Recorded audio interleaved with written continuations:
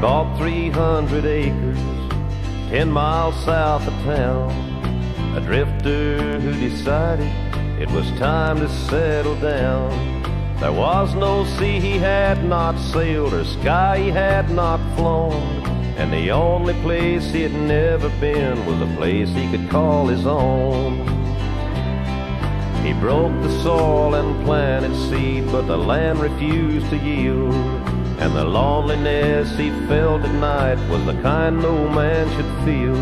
Till a woman came into his life, a daughter of the soil, a bride that he could stand beside and ease his daily toil. And he called his kingdom Jason's farm. The land grew rich and green for King Jason and his queen, and the wind blew sweet each night time as they lay in each other's arms. And all things good grew on Jason's farm. When the summer sun had finally gone and the harvest time was near, Jason's pretty Mary whispered magic in his ear.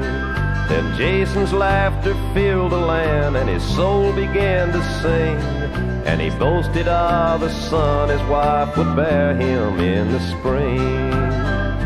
And all things good grew on Jason's farm.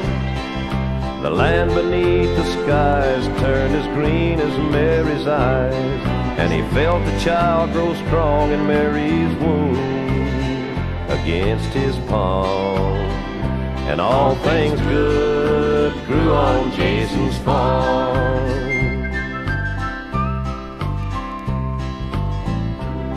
Now the Lord gives and he takes away, and to all men this is true. And most of us accept it, and we learn to live it through. Now God gave a child to Jason, an extension of his life, but in doing so, he traded the child for Jason's wife. The crops are rotting in the fields, the land left unattended, and somewhere Jason roams the earth, his wounded heart unmended. The house is slowly falling in the dust of Jason's yard, a monument to a man who shunned his child and cursed his God. And nothing grows no more on Jason's farm.